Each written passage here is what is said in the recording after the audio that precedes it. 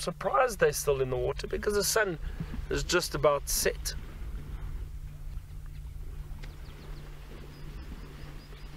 Yeah, now, just before you went back to, oh, look at that, pushing one another around, wonderful behavior.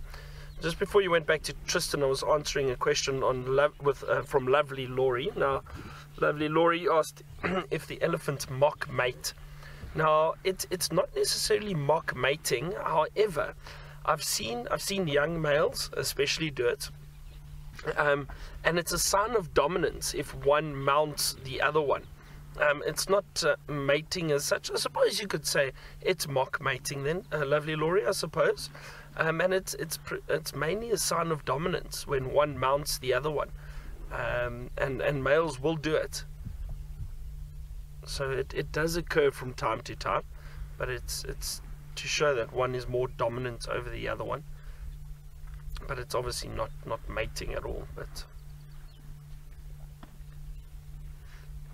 just showing that the one is more submissive, I suppose, to the other. I suppose that's the best way to describe it.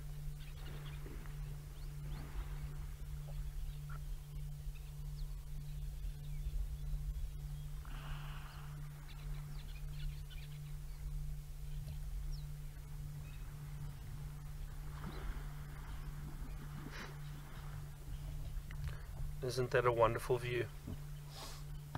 Beautiful, beautiful afternoon. Really, really fantastic. These two are still sizing one another up. They're very playful this afternoon. These two males. Look at that, pushing each other.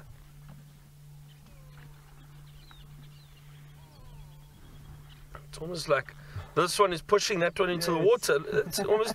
It's exactly what he's doing. Yes. Look. It's like, just get in, man. It's fun, I promise you'll enjoy it. Oh, that is too much.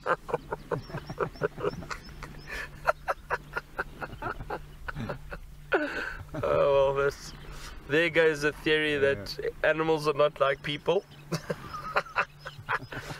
I mean,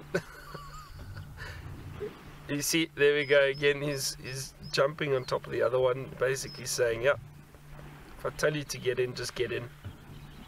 But very interesting behavior. I've never seen an elephant actually go and push the other one to the water.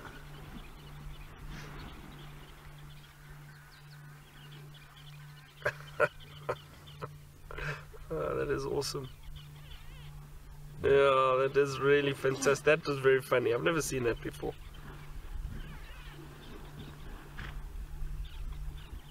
An elephant pylon.